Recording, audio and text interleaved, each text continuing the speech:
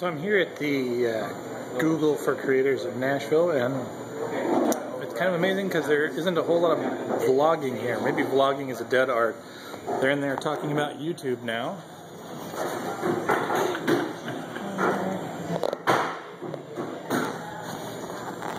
But I haven't seen anybody doing anything like this with a camera in their face.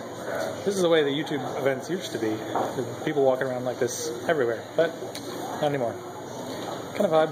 I guess it's changed, and I guess it is the music city, so most of these people are interested in promoting their music rather than just talking to themselves.